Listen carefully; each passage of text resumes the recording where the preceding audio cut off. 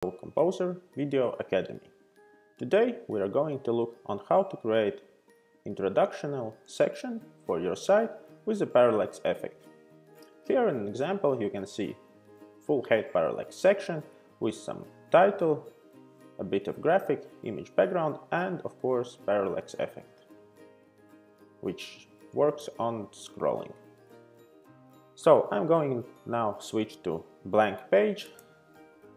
Here is a blank page with Visual Composer, and we are starting to build this nice section step by step. So first I'm going to add row element. We have a row element, and in order to make it full width, we are going to introduce row stretching option and stretch row and content. Now our row has full width and we want to divide it into columns. There are some predefined columns, but for such layout I will need to use custom column. So I will now just type in custom settings for my column.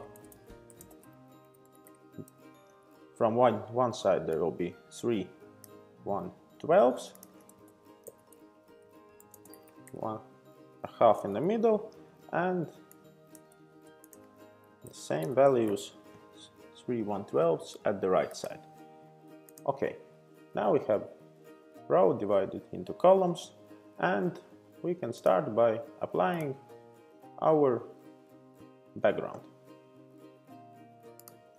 We can add background here through design options, but if I want to use parallax, here is in the general section, here you can see parallax. Just choose simple or with fade. I will choose simple now and upload my image. So I'm going to choose this one as a background. Okay, one thing to mention is that you can actually add parallax but specify image over there. So you can even combine this one image and that one from design options if you use transparency or something to create even more advanced effects. So I have now created this parallax effect. What I wanted to do next is set this row to be full height. Okay, as you can see there is a bit of white space which is actually added by the seam. So we are going to just remove it with some negative margin. But in your case, in your seam, you should look into design options of your seam. Okay, so I have just removed it. So yes, I think a bit more, something around -55. Okay, great. Now we have row, which already, as you can see, has parallax effect. In order to show it more, I'm just going to add a blank row and set some padding just to have longer canvas. So once I scroll, there is a parallax effect. So adding parallax effect is just that easy. Now we are going to add those images, set their position, and of course this text part. So I'm going to start by adding image elements. I'm going to choose a single image, set size to full already, and just choose first image. Okay, I can specify some alignment of image or something. Now, as I have few images, I'm just going to drop them here and maybe somewhere over there. Yes. Okay. So now I'm going to change those two images, replace them with another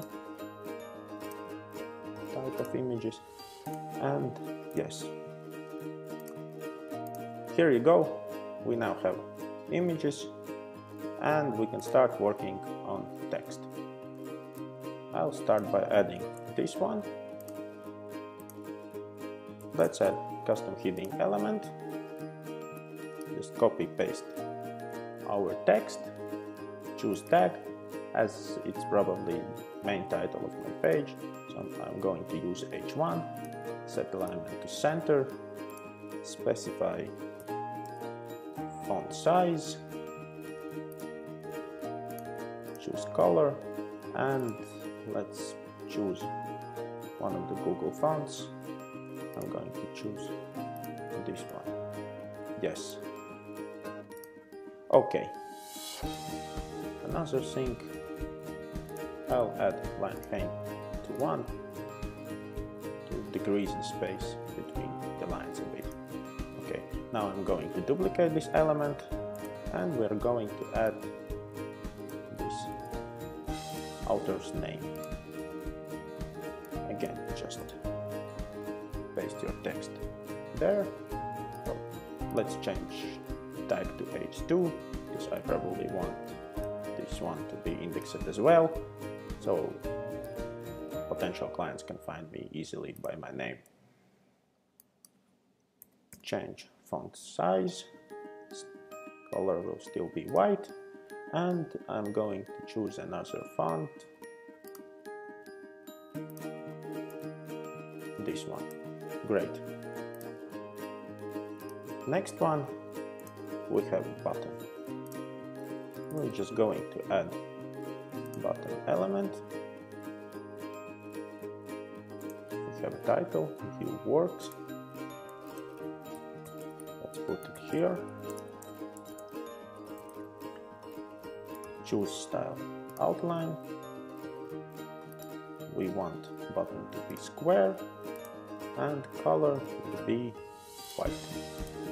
Okay. Next, what we want to do is set alignment to be center.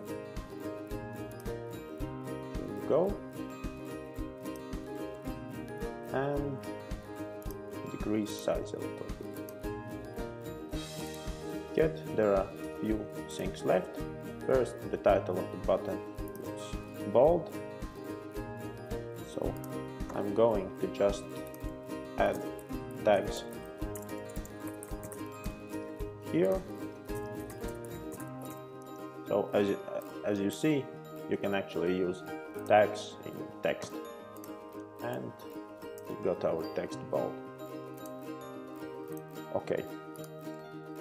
Now we want to decrease space here and add some space over there.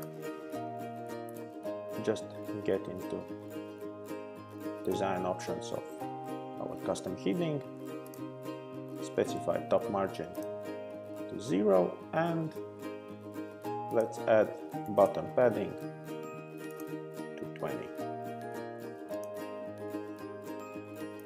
Here you go. And what we want to do next is set the position for our images. As you can see, those images have different positions. Let's start with the first one. Let's go to design options, and for the first image I'm going to add padding bottom 400. Okay, everything jumped, but don't worry, we'll get to that. Next image, and let's add padding top 250. Okay, and last one, let's add 200 padding at the bottom. Okay, so images are have their new positions, but the text is at the top. Now we are going to use one of the latest features added to Visual Composer, which is content position. It's default now. Let's set it to the middle. And here you go. Again, I'm just going to save my work, and if we compare those two examples, they look the same. And yes, once we start to scroll, there's this great parallax effect introduced. Basically, that's it. It was really easy to create such section for your site using Visual Composer Page Builder. The last thing to mention is that once you get to responsiveness, you probably don't want those images with all the paddings appear on your mobile devices. So what we want to do is just choose the columns of the images here over there and probably disable them. So for this one, we just have to go into column settings, responsiveness options, and hide them on devices of your choice. Just update and do it for all the other columns except the text one. So, by doing this, you will hide those images and your site will also look great on mobile. Thank you and good luck with your own